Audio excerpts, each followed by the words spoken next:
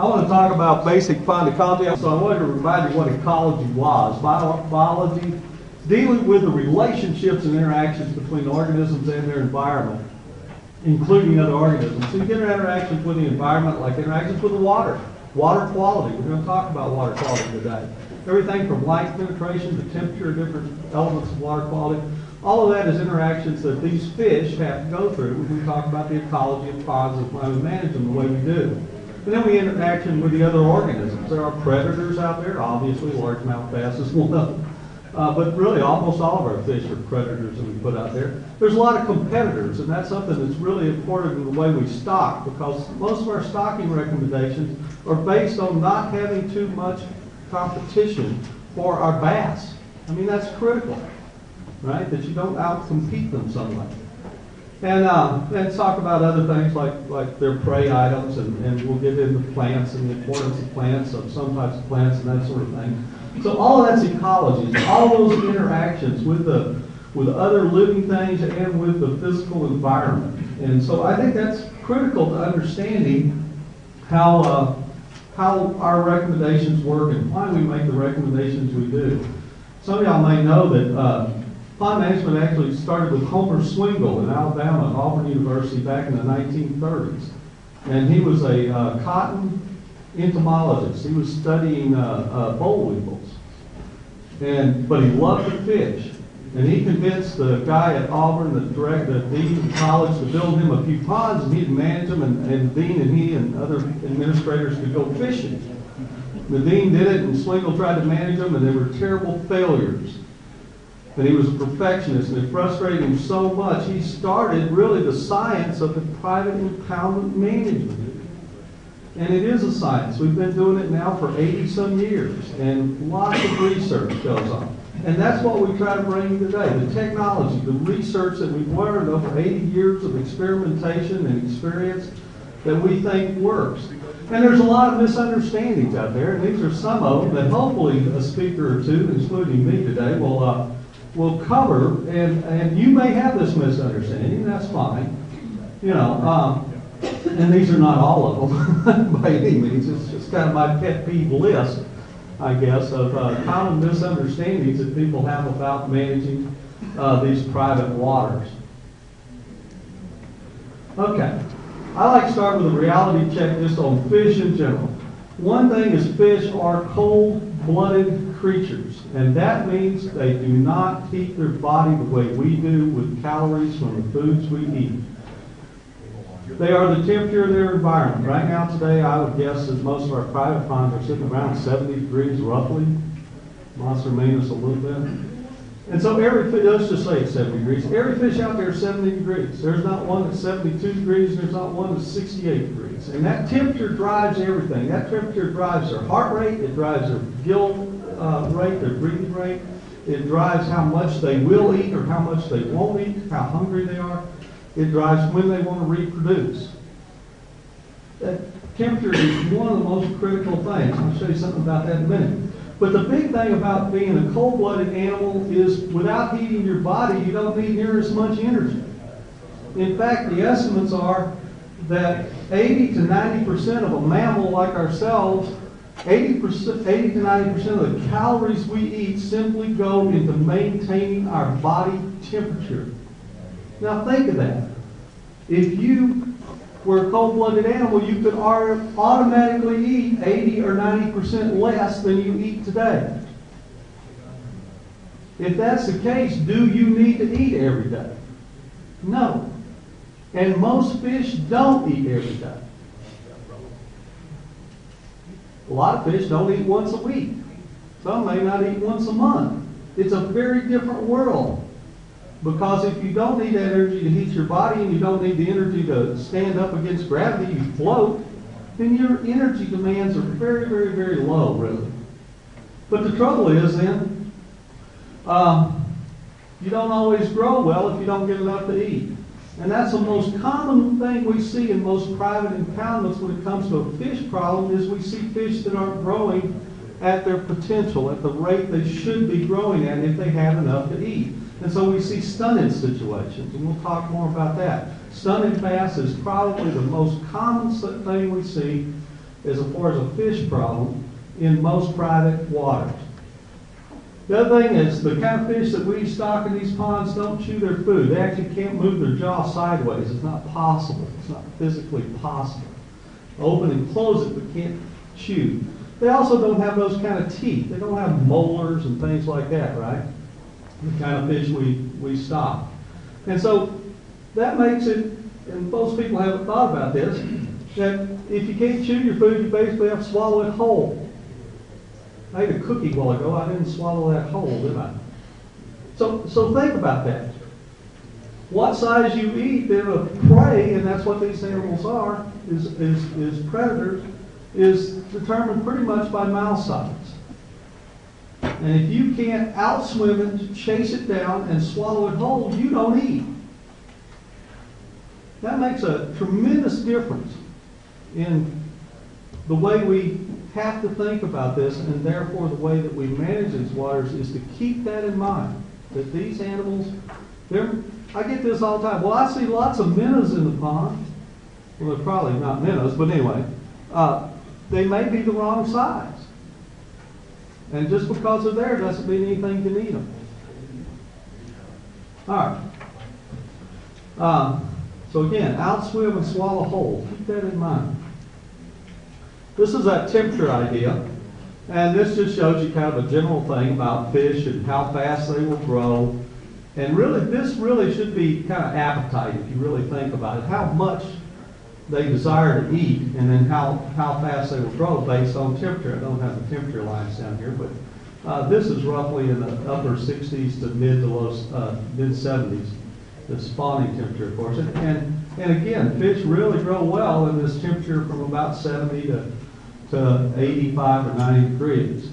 There is an upper lethal temperature and a lower lethal temperature, and of course there's a spawning range of temperatures. Again, temperature drives that, drives their heartbeat, drives their breathing rate, drives their appetite, and that's something that we need to remember.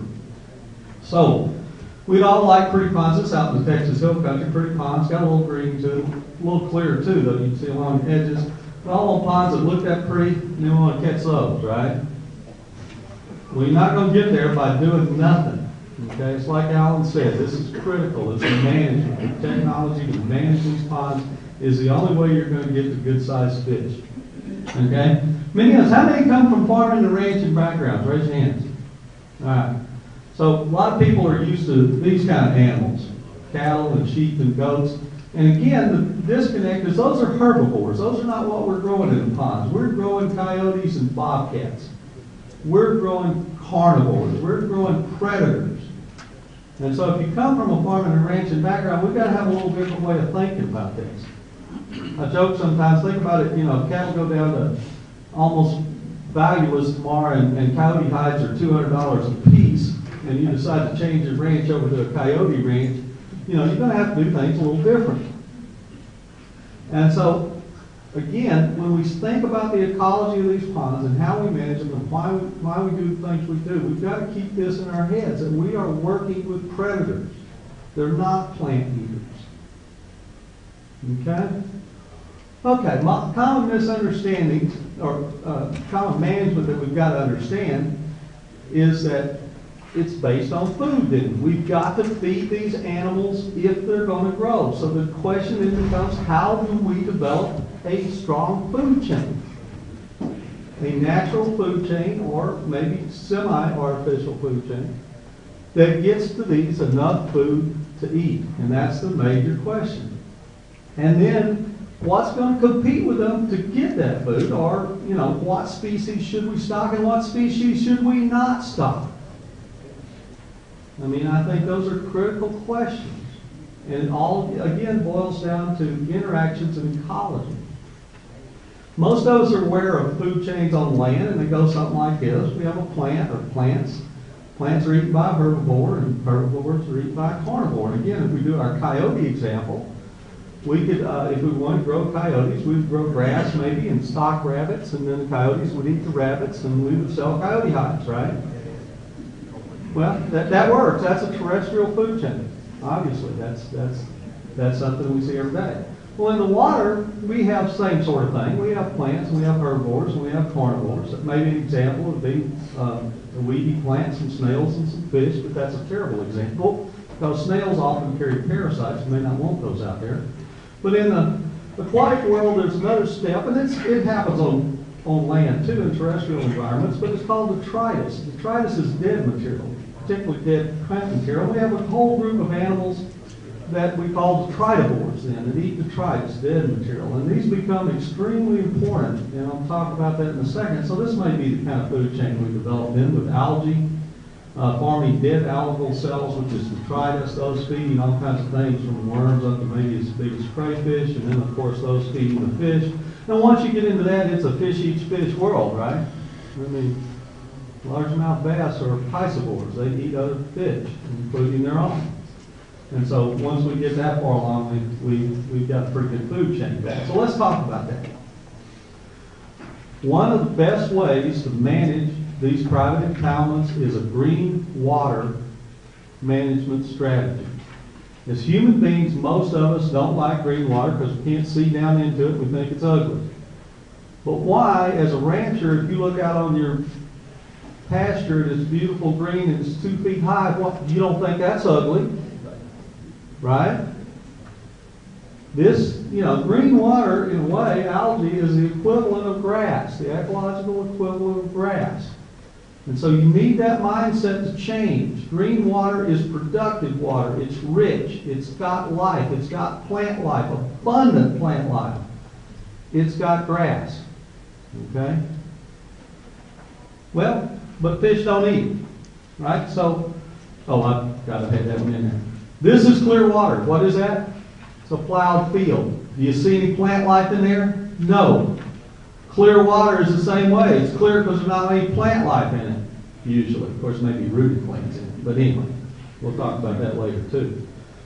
But again, clear water may be real aesthetically pleasing, may be real pretty to look at, may like to wade out and see our toes at waist deep, but it doesn't make it productive. Okay, go back to the green water. Fish don't eat that, that's right. But there's all kinds of things out there that are really tiny that do eat it. We call them zooplankton. Plankton means floating, zoo means animal. They're floating animals. They're actually our grazers, our herbivores. They're pretty tiny. If we magnify them, and that's 1 millimeter, if everybody knows how big that is, under a microscope, that's what some of them look like. What does that one in the middle look like to you? If you had to say what is that related to, what would you say? A cockroach or a shrimp? I heard somebody say, I'll pick shrimp, just out of the heck of it. Because that is a crustacean, actually, up there in the photograph. So here is the equivalent, believe it or not, of cattle, sheep, goats, horses, herbivores on land. These are our herbivores in the water. They're just a whole lot smaller. But they eat algae. You say, well, that's fine and good, but that's not feeding my 5-pound bass. And you're right, it's not. But guess what it does feed? It feeds young fish, and it feeds certain species like your bluegill here, feeds them until they're quite large, because that's what one of their sources of food is zooplankton, especially when they first hatch. Again, think about this. This animal hatches out from an egg, and it's less than a 1/4 inch long, right? It's swimming out there looking for something to eat, and it is a predator. What's it going to eat? Those.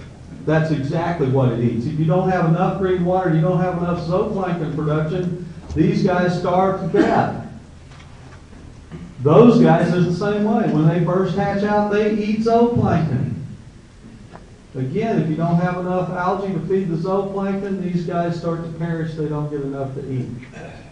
Once they get about this size, they start converting over to eat something else. But for the first stages of life, almost all fish eat zooplankton. That's the big thing. Then they move on. What do they move on to? Well, let's talk about detritus.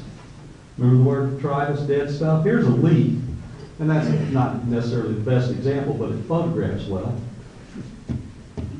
And you know as well as I do, if you walk out here under one of these trees and you found a leaf on the ground, you picked it up and you found the same kind of leaf over here in the water, in the pond, you picked it up, what would that leaf in the pond feel like? It would be slimy, right? That slime is living. That slime is living organisms breaking that leaf down. Some of them are protozoan, there's bacteria, there's fungi, but it's living, that slime is alive. That slime is food. Again, that fish or even the worm can't digest that dead leaf. They can't digest cellulose, but they can eat and digest the fungus and the bacteria and the protozoans that are digesting that leaf. Okay? Then we get a whole myriad of insects and crustaceans and worms and mollusks that feed upon that detritus. The biggest one being a crayfish, crawdad, mudbug, whatever you want to call it. In fact, that's the way we culture. When we farm crawfish, we grow rice, cut the head off the rice for us to eat, leave the stubble. The stubble then sits underwater and forms detritus, and the crayfish, that's the biggest part of their diet. It's not the only part of their diet, but that's the biggest part of their diet is detritus. The rice stubble as it decomposes. So now I think we're starting to see things that maybe fish can eat, right? Getting on up there. And again, that's what our bluegill eats, that's what our young bass eats until he can finally get big enough to start eating other fish or find fish the right size to swallow whole.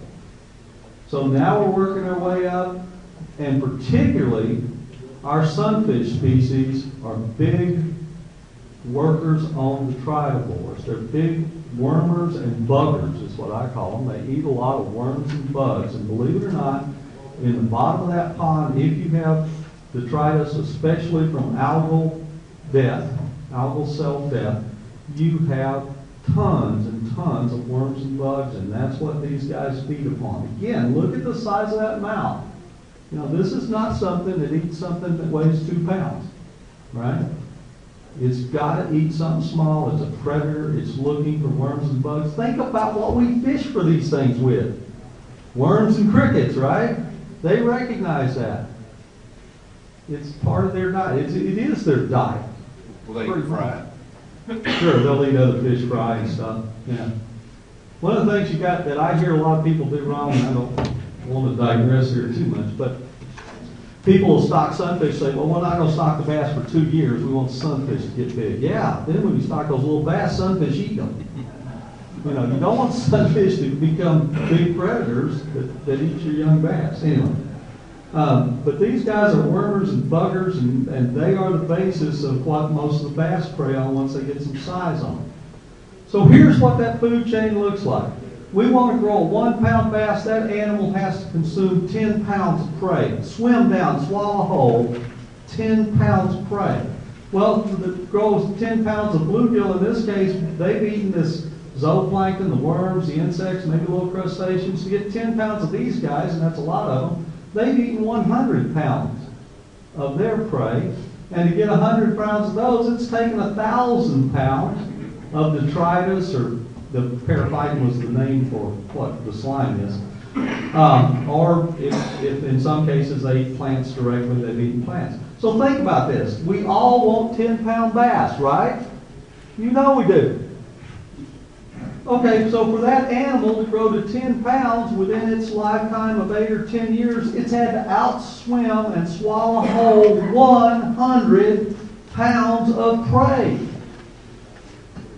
It's not easy. It is possible, but it takes management. It doesn't just happen by accident unless you've got an enormous lake and then a few will make it. But this is not a given. It takes management. That's what this conference is about. But again, just keep that in mind. 10 pounds, 100 pounds that it has to outswim, chase down, and swallow whole, or it does not eat or does not grow. So this is, again, the problem that we see is poor condition or stunted bass. Usually with a bass, for some reason, when they're stunted really badly, the tail looks too big. But again, if you can take your finger and punch him in the belly and hit his backbone, the light ought to come on that he's not eating anything. These are predators. They do not suffer from anorexia. They do not go on diets. These are eating machines. A good friend of mine, that's a biologist, one time said, and I wish I'd have thought of it because I heard it quoted, But he said, you know, it's a good thing bass don't get to 200 pounds, they eat our children. Well, he's right.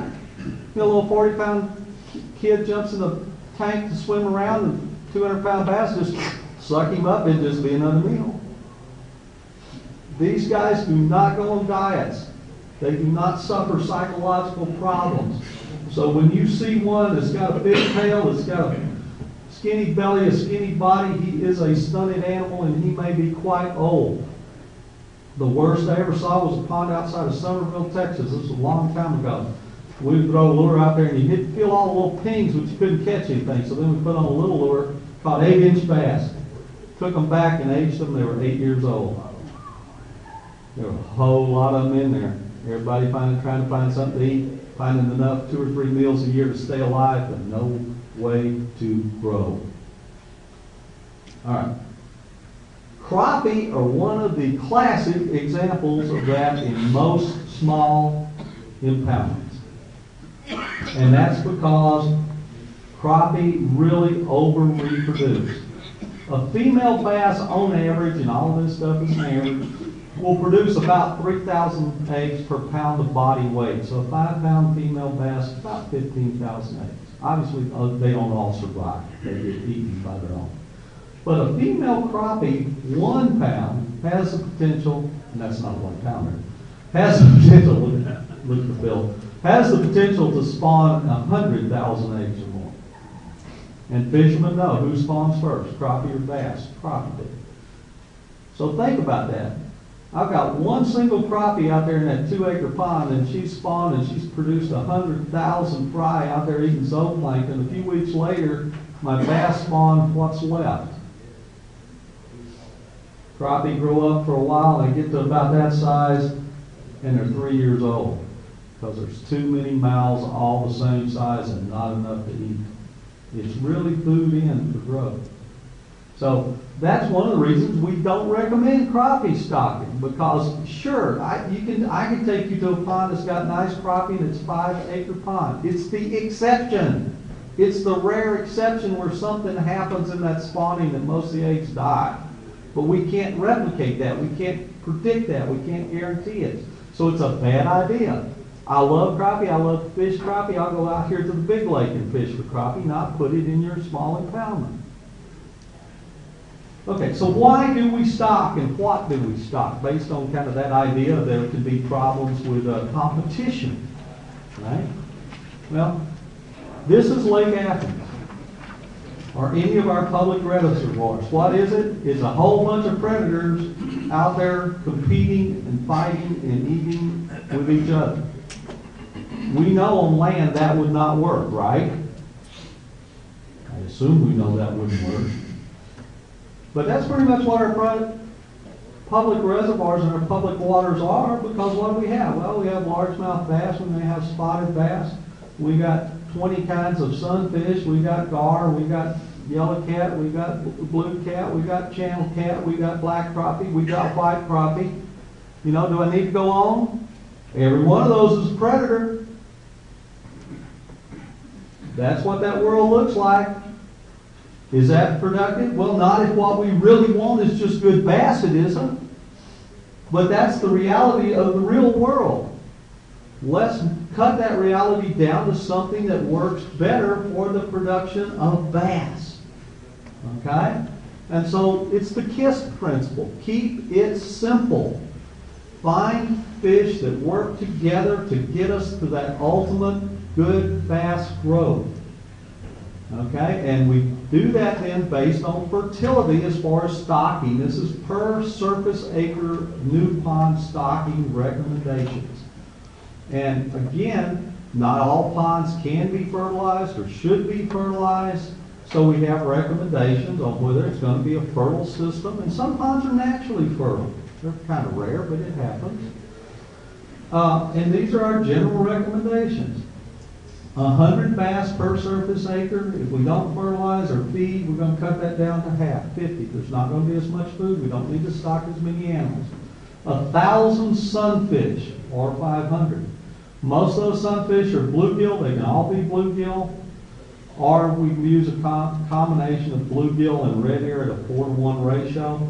We like to add fathead minnows to a brand new pond, and we can do catfish if we want. Probably should have put 50 down here if we wanted to. But this animal is our key. Okay, now I'm going to pick on everybody. Raise your hands if that is a perch.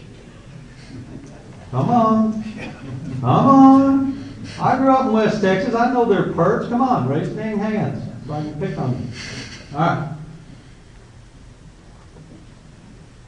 This is a centroid sunfish. Okay? A perch has a long, narrow body style, kind of like a minnow maybe. And most of the ones we have here in Texas are pretty much creek fish, and they're small and all that. But you could go up north, and you could catch a yellow perch, and you could catch a walleye. That's a perch.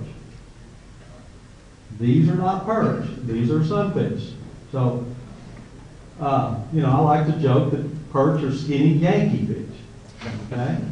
We don't have perch here in our ponds in Texas. We have sunfish. And so calling this animal a perch, education is a dangerous thing. That's the trouble. I was educated, and I know this in the perch. Calling this thing a perch is like me walking up to your prize Simmental bull and saying, nice horsey. It's just wrong. Okay? So we're not going to say perch anymore today, I hope. These are sunfish. But this one is the key. Bluegill sunfish. 85 years of research, we've never found an animal that's going to work better in a small private impoundment by itself with bass than this one. 3 reasons. Small mouth, not a big competitor, except when the bass is small. Huge size, right?